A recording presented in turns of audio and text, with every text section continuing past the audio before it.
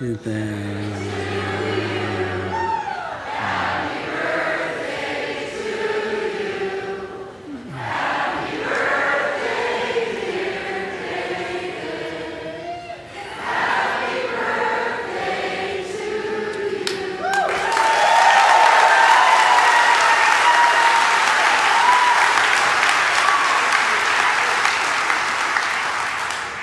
thank you.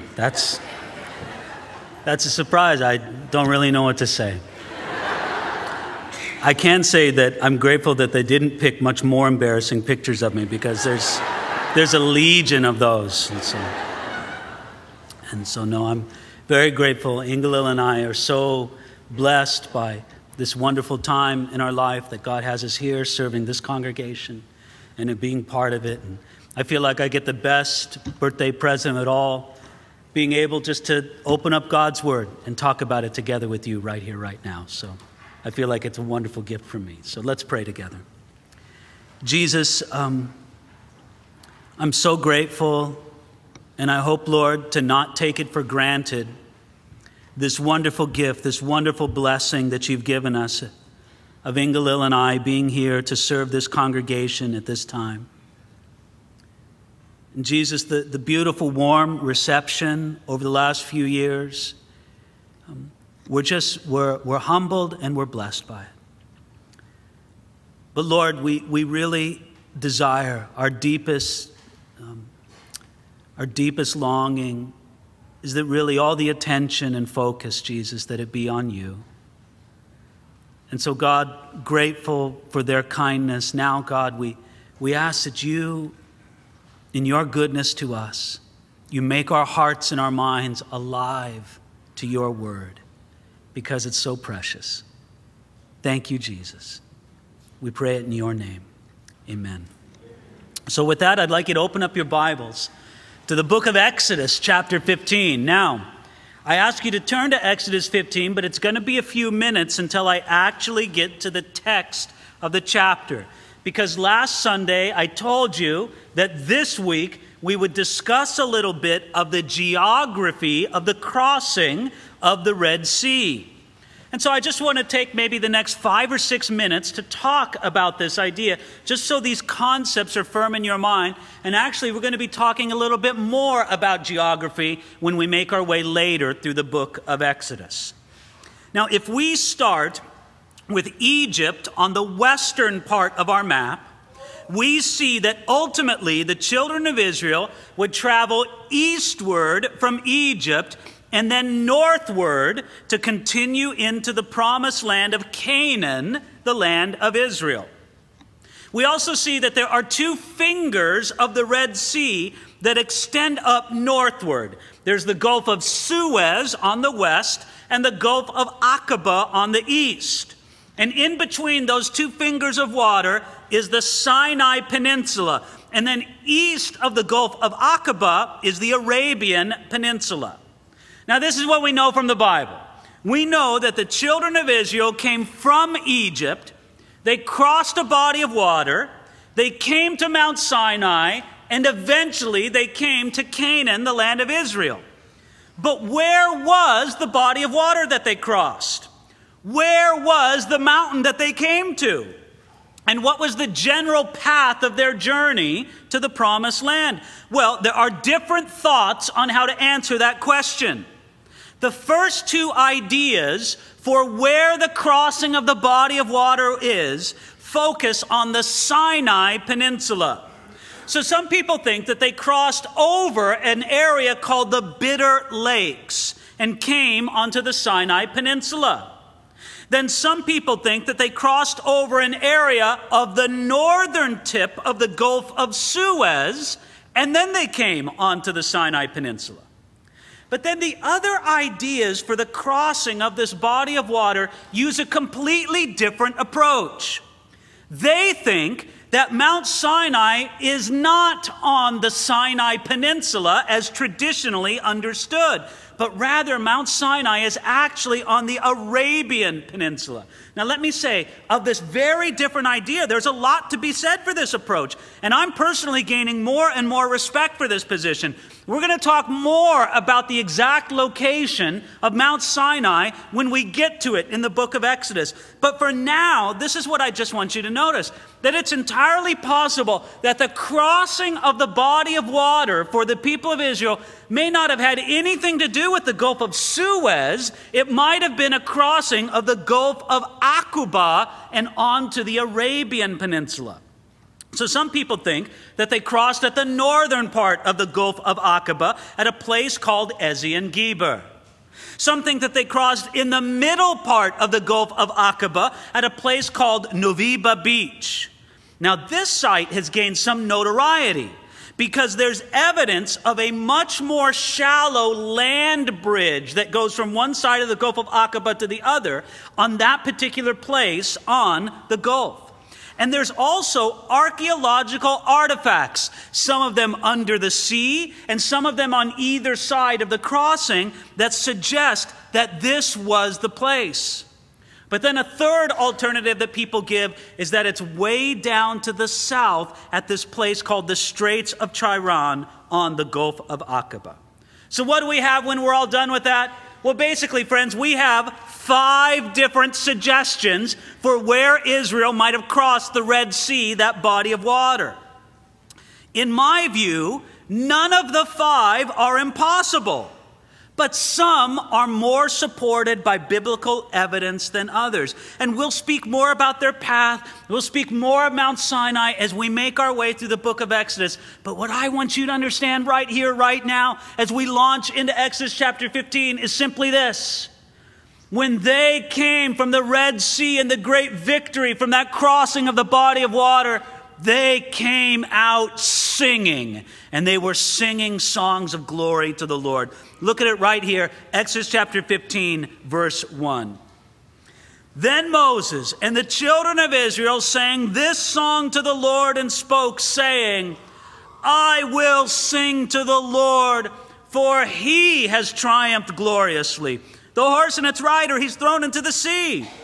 The Lord is my strength and song, and he has become my salvation. He is my God, and I will praise him. My father's God, and I will exalt him. The Lord is a man of war.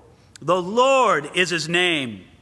Pharaoh's chariots and his army he has cast into the sea. His chosen captains are also drowned in the Red Sea. The depths have covered them. They sank to the bottom like a stone. That first stanza of this amazing song of Moses starts out in such a beautiful way. Matter of fact, if you look at the line right before the song begins, verse 1 says this, Then Moses and the children of Israel sang this song to the Lord. This remarkable song is assumed to have come in sort of this spontaneous outpouring of the people of God. There they are, they're set free from Egypt. They've crossed the Red Sea. Now they're coming into this new land, this new territory. They've seen their enemies, those soldiers that had enslaved them for generation upon generation. Those soldiers were dead, washed up onto the shores of the Red Sea. They're free. To quote a phrase, they are free at last. Thank God Almighty, they're free at last. And with that freedom, what do? They sing a song. They sang that song when their salvation was real to them. They sang that song when the presence of God and the power of God was real to them. They could see it right in front of them. They could see the pillar of cloud by day there with them and the very presence of God himself right there in the pillar of cloud. They could see it in the pillar of fire by night. The presence of God was with them. Aware of all of that together, what else could they do but sing? And I think about this. I think about it as it relates to us as a congregation. Because one thing I never want to forget is how strange it must seem to some people that we gather together in a big room here on Sunday and we all sing songs together. That just doesn't happen other places in society, does it? There you are, you're walking up and down State Street on a beautiful Saturday afternoon, enjoying the sunshine and the shops, and you have a coffee somewhere, and there's hundreds of people all around you. What, do people break out spontaneously into song on the streets? You know, it's just like a musical or something like that, people walking around singing. Other places where you gather together with a bunch of people in a room, there you are in the movie theater. Do people, well, let's begin the movie with a song. Does anybody do that? I never want to forget how it just must seem strange. You know, why did they come together and why did they sing? What are they doing here? But then I think in other terms, it's not strange at all, is it?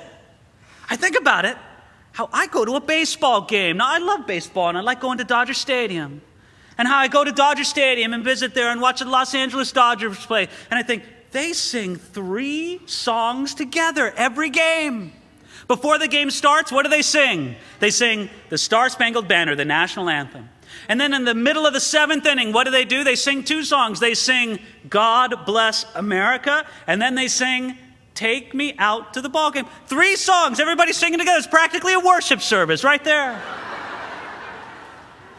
Then I think if people think it's okay to sing together, then how much more should it be thought that it's wonderful and good and appropriate for the people of God who've been rescued by God to come together and to sing praises unto Him. To realize what a precious thing it is for God's people to come together like a great big choir, like a great big concert. And our audience isn't one another, our audience is the Lord. We never want to forget that. Sometimes people get an entirely twisted idea of what true worship is about. They think that true worship works like this. You're the audience. The people up here are the performers. And God is the one who helps everybody do it. Ladies and gentlemen, that is exactly backwards. I'll tell you what the true conception, what the biblical conception is. It's like this. God is the audience. You are the performers. And the people up here on the platform are helping it all happen. That's how it's supposed to work.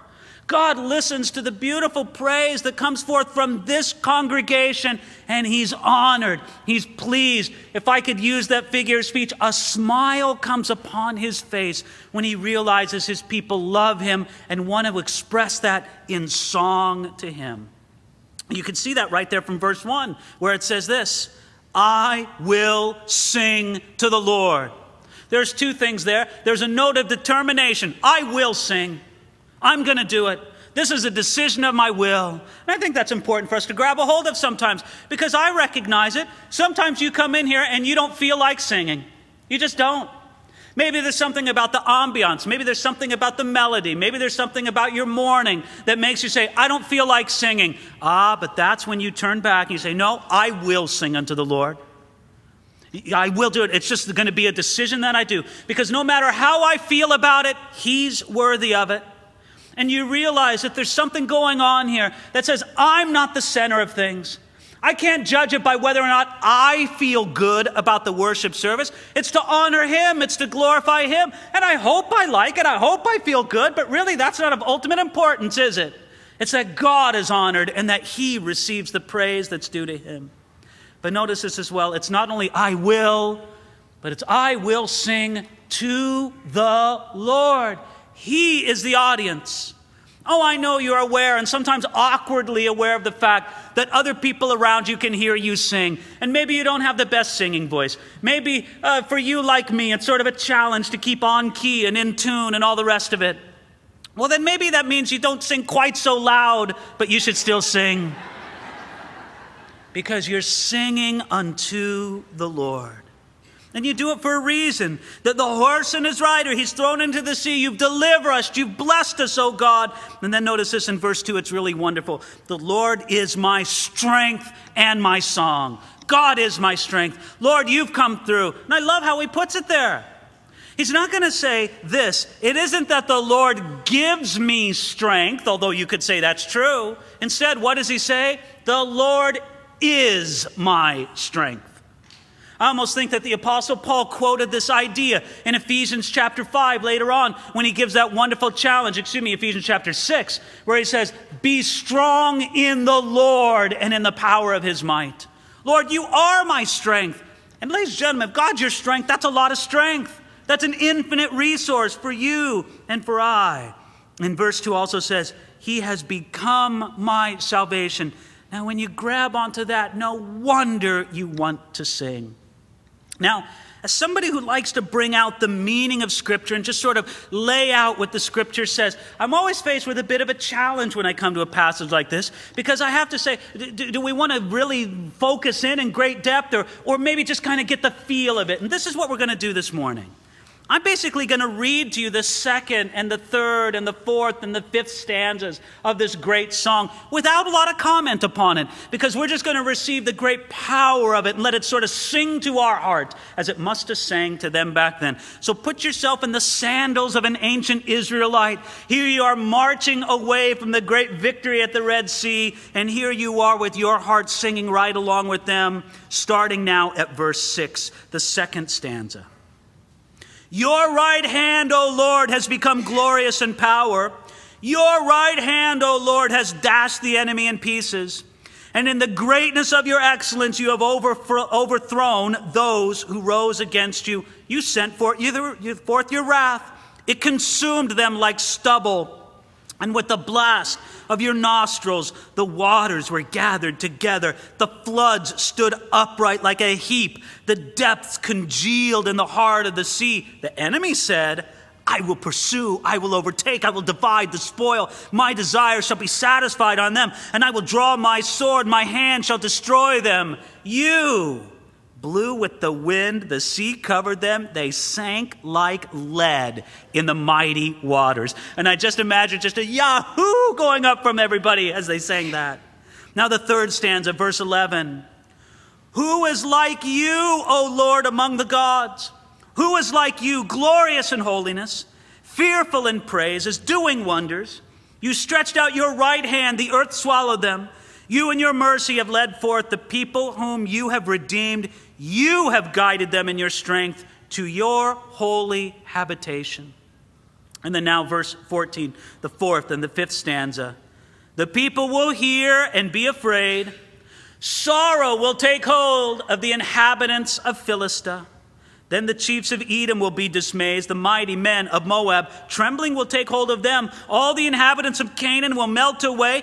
Fear and dread will fall on them. By the greatness of your arm, they will be still as a stone. Till your power, till your people pass over, O Lord, till the people pass over, whom you have purchased, you will bring them out and plant them in the mountains of your inheritance, in the place, O Lord, which you have made for your own dwelling, the sanctuary, O Lord, which your hands have established. And then this glorious conclusion, the Lord shall reign forever and ever. Ladies and gentlemen, that's just flat out glorious. And I love how the whole song concludes with that glorious phrase in verse 18, the Lord shall reign forever and ever. And that enduring truth remains. That is no less true in our own day in the 21st century than it was true back for Moses and the people of Israel back thousands of years ago. Matter of fact, you can say this, that the song of Moses echoes all the way from those thousands of years ago by the shores of the Red Sea, and it echoes forward into eternity, all the way to Revelation chapter 15 on the shores of the sea of glass in the very throne room of heaven. Oh, I mean that. Because keep a finger there in Exodus 15, but turn over to the last book of your Bible, Revelation chapter 15. And if you look at verses 3 and 4 of Revelation chapter 15, you're going to see that right there in the very courtroom of heaven, there is a multitude that has come from great suffering.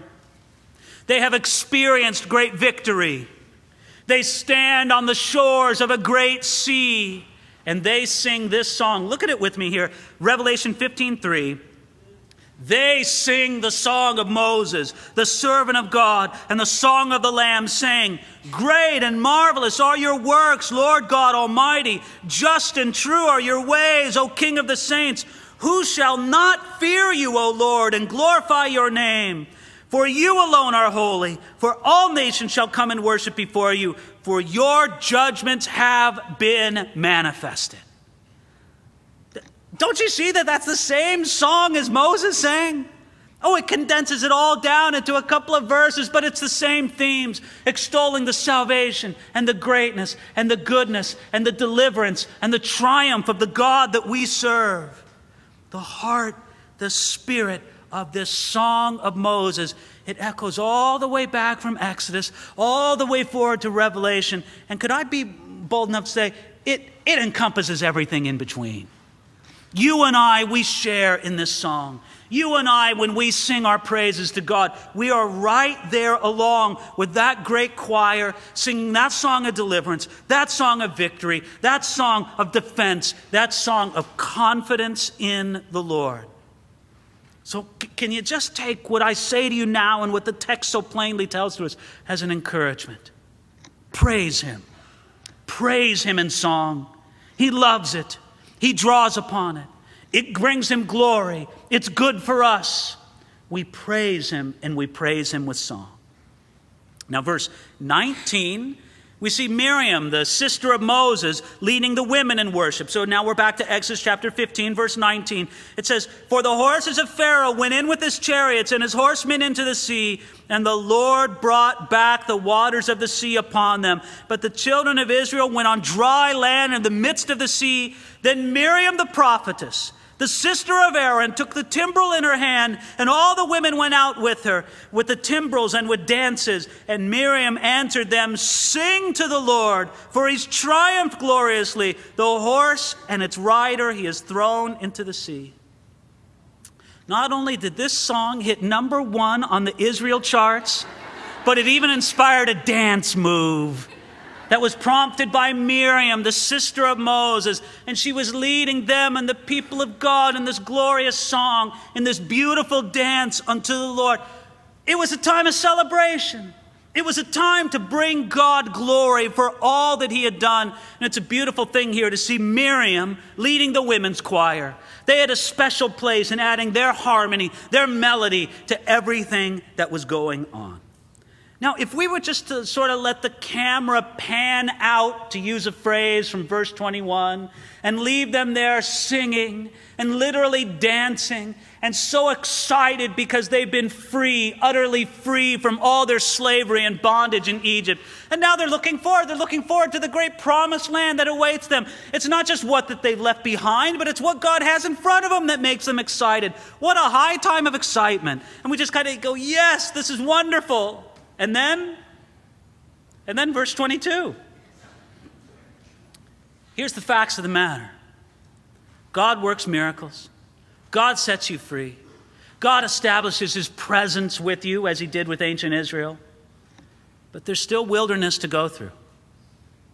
They still had to reckon with the wilderness. Now, I want you to get the right idea of wilderness in your mind. We're not talking about the Sahara Desert.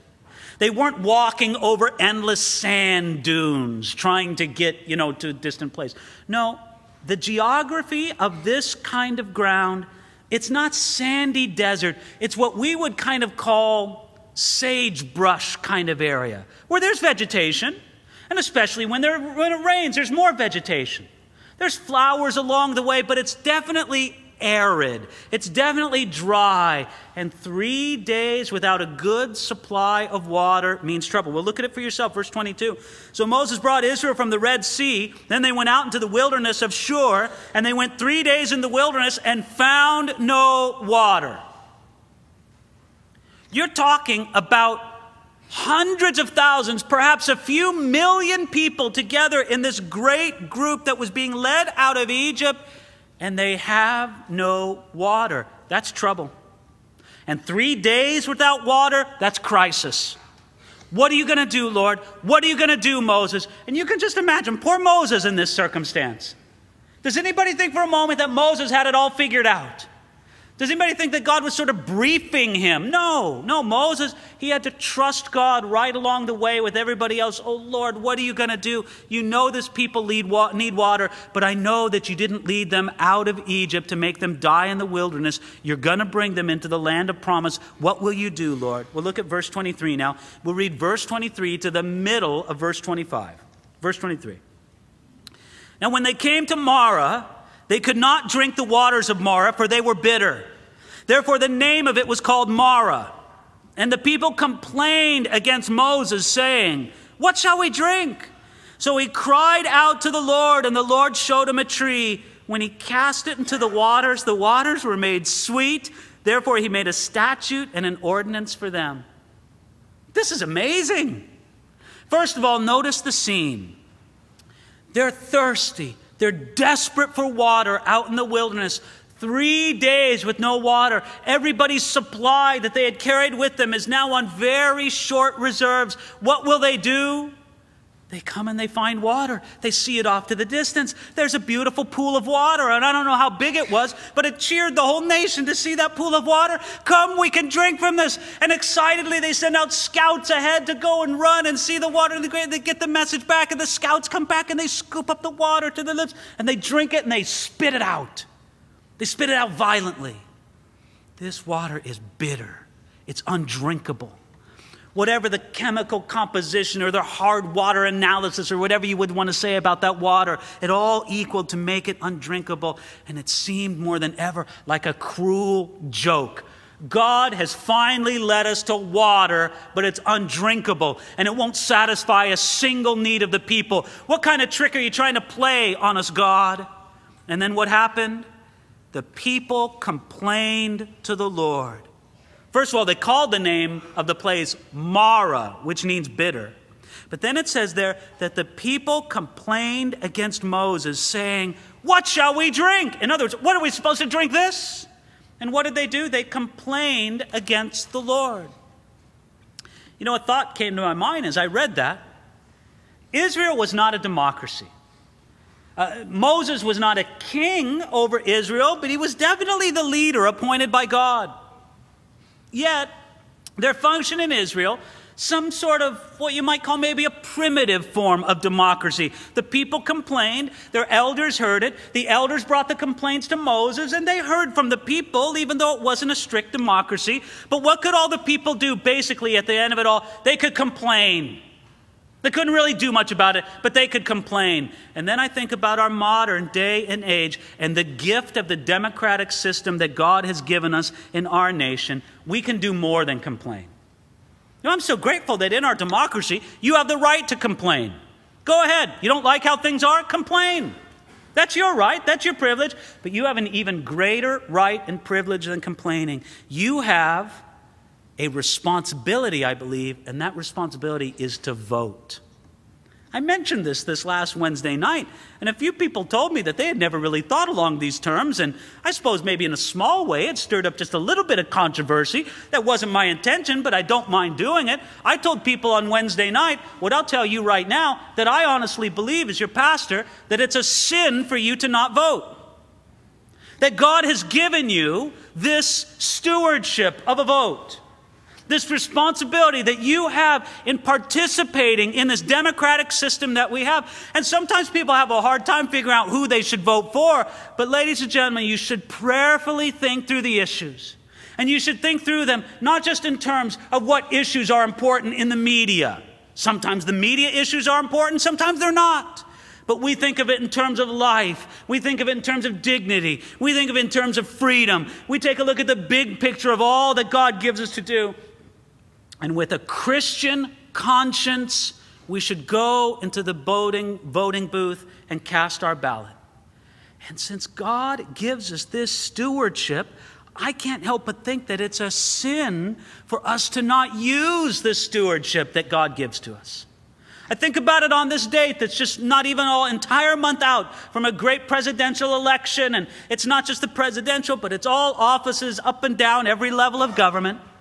I just simply believe this. God gives you and I the stewardship of a vote. We should use it. We're not in the same place as ancient Israel. We're allowed to do more than just complain. But that's what they did. They complained. And what did Moses do? Look at verse 25. Here's Moses' response. So he cried out unto the Lord, and the Lord showed him a tree. We have a little mercy for Moses, do we not? Lord, what are we going to do? I don't know. I didn't know this water was bitter. The people need something. What will you do? Lord, please help. We're going to die in this wilderness. Moses cries out. God shows him what? A tree. Look at that tree, Moses. I wonder if Moses said, so what? I've seen a tree before. What about that tree, God? Moses knew what to do with that tree, whether it was by the express revelation of God or maybe Moses just figured it out. Moses cut off that tree and he cast it into the pool of those waters. And what happened? Those bitter waters were made drinkable. Let me take you through the steps one more time here. Moses cried out to the Lord. God showed him a tree. The tree made the bitter sweet. That's pretty powerful, isn't it? Now, Bible students and researchers take a look at this, and some people think, no, we know how it happened because it happens this way even to the modern day, where there are trees in that kind of wilderness in that part of the world where the trees, because of their chemical composition and what's in the sap, when you put those trees, there's some sort of chemical reaction which makes the heavier things in the water sink down to the bottom, and the fresh drinkable waters are left up at the top. And even though in the whole water there's this beneficial mineral content and you can drink it and it's good and it's this phenomenon that happens today. Some people think it was a very natural thing that Moses did. Other people think it was a miracle, just a flat out miracle of God. What's the right answer? I would answer that, yes. God may very well have used natural means, but it doesn't take away from the miracle whatsoever. But don't miss the point. I love one point. God was mixing it up. If you were Moses, what would you do if you had that rod of God in your hand and said, well, I better touch that water with the rod. God does good things when I touch water with this rod. God said, nope, let's do something new. Forget about your rod. Go to that tree. And when he cut down that tree, when he put it in there, the tree made what was bitter sweet. Do I have to apply this? You see it, don't you? That God has given us, through the finished work of Jesus Christ, a tree.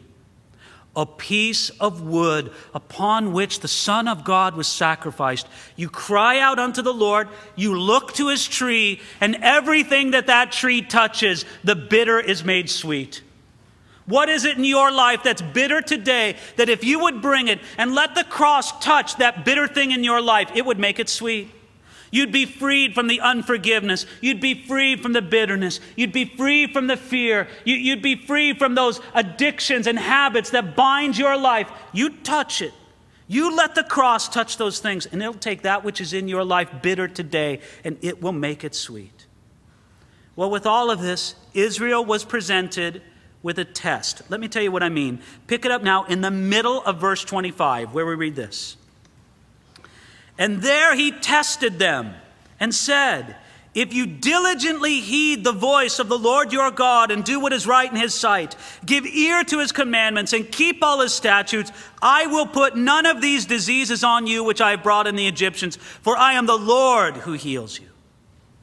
God tested Israel at Marah by giving them a command to obey. And he fleshed it out this way. He said, if you obey this command, if you pass this test, then I will bless you and I will pour out my grace upon you. But friends, they needed to be tested.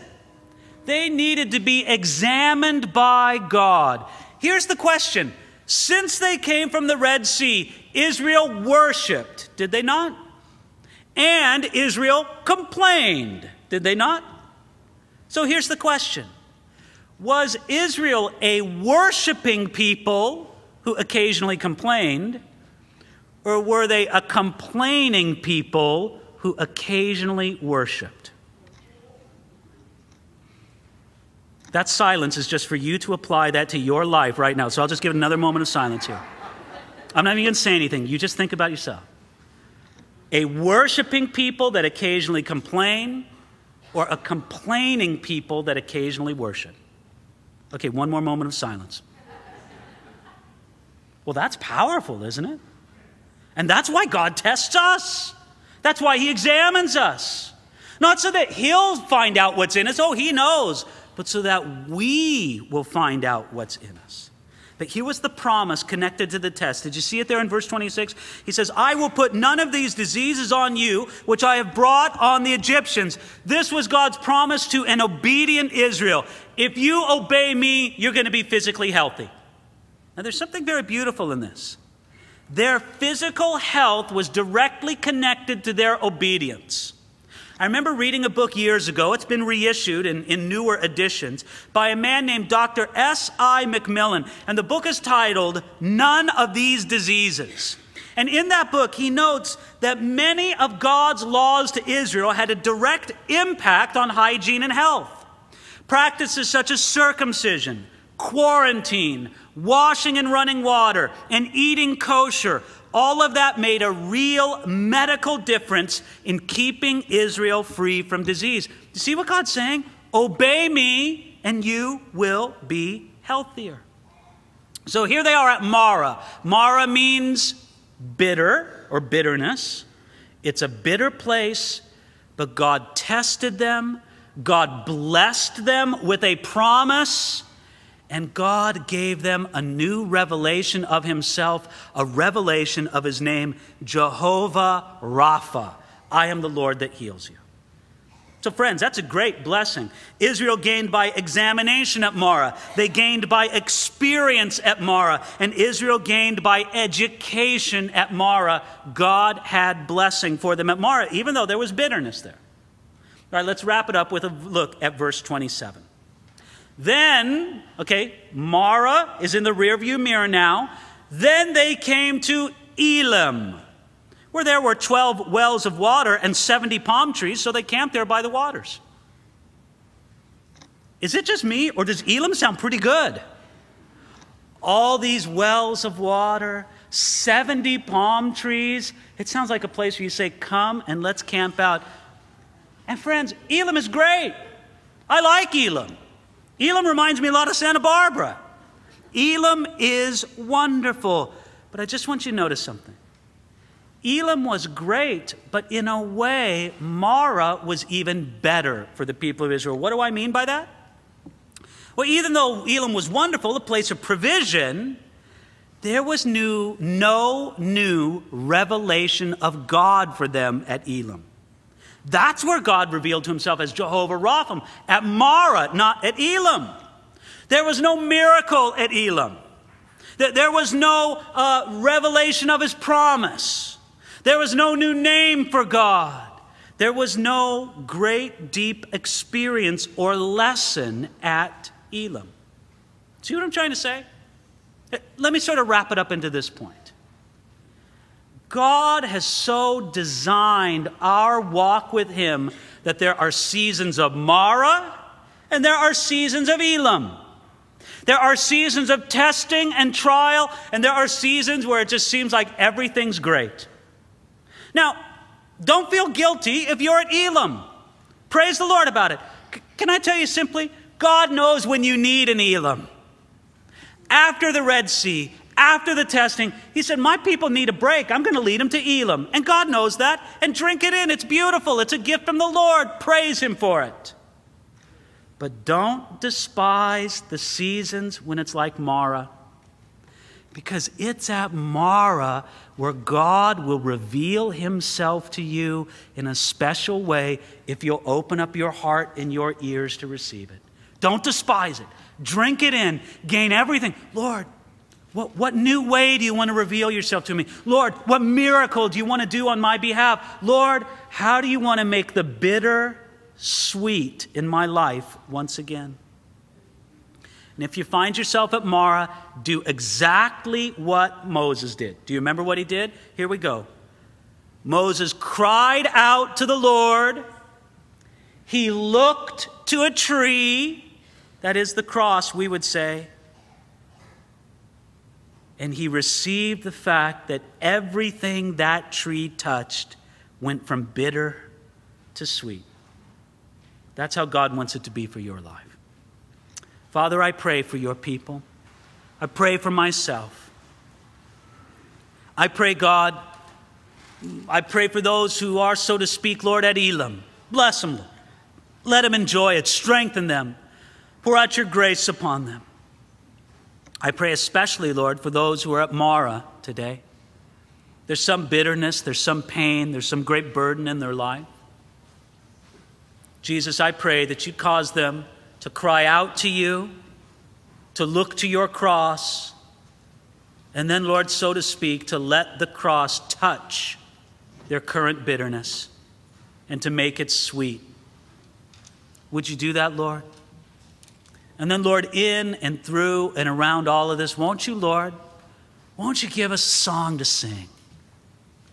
Touch us with a new heart, with a new passion to worship you as we sing our prayers unto you at this time in this place. You've done so much for us. Why would we not? We pray this in Jesus' name. Amen.